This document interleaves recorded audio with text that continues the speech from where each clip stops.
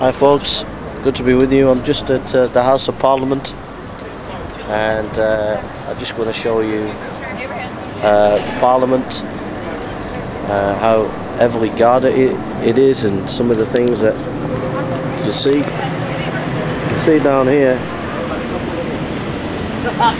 Officers there, and there's loads of armed guards there, you can see there. But and the beautiful statue here, I was just amazed at this statue. You know, it's just beautiful.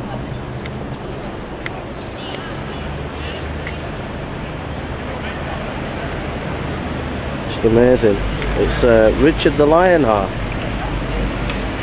was quite surprised to see that there. What a beautiful statue that is.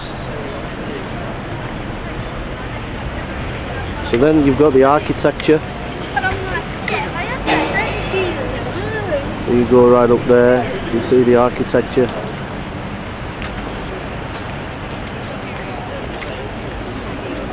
And so you see officers there. More architecture. So we see a lot there, and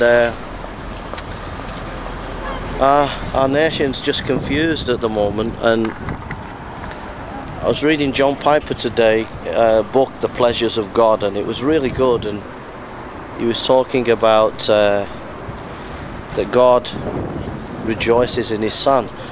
And if you read John 17, the Lord talks about the glory that he had before the world began with the Father. And you might think, well, what has that got to do with Parliament? What's that got to do with politics? Well, while the Parliament is in confusion, wondering what to do, and the nation's in free fall, the most important thing for God is the glory of his Son. You know, often the Lord said, you know, glorify me with the glory that I had before the world began. And so, in other words, God's more interested in his own glory, and history's moving to the glory of God. And the nation in the UK might be in a mess, but there's something more significant going on. There is the story of redemption, the story of the calling of God's people, and this is going on now, even in confusing times, even in the dark times of this country. Still God is saving his people. Even in the persecutions around the world, God is saving his people. So the other thing as well, if you look at this building, police officer there, I think he thinks I'm a Al-Qaeda or something.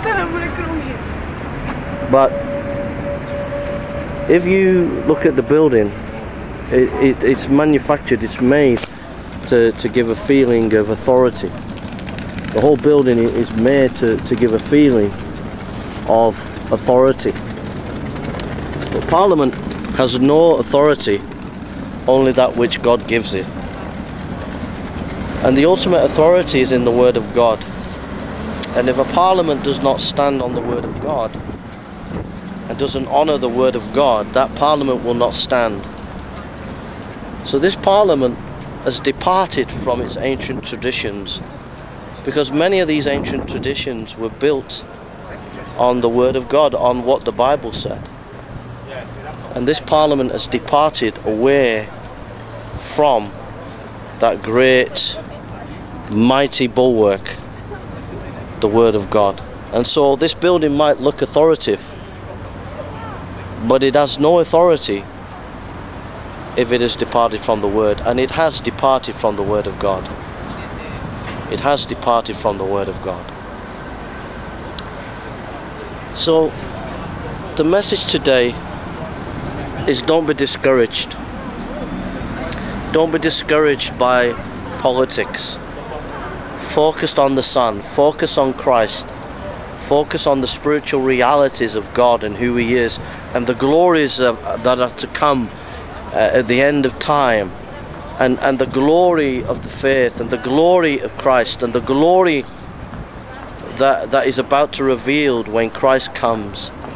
And focus your attention on eternity, focus your attention on the Son, and focus your attention on heavenly things. It says often in Colossians and many other books, you know, set your mind above. Don't think on earthly things, but think of heavenly things. The ancient ways have gone. They've departed from them. They've departed from them. They guard this place with police.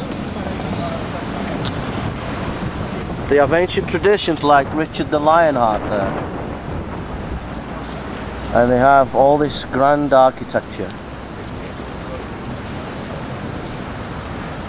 But our country has departed from the glory of God. Our country has rejected the ancient paths. Our country knows little, if nothing, of the glorious to come. But we, the elect, the saved, the born again, have tasted of heavenly manna, and we should continue to feast our mind and our heart upon heavenly things, upon the spiritual realities of the Word of God, and not be troubled by the political collapse and shaking of our nation. God bless you.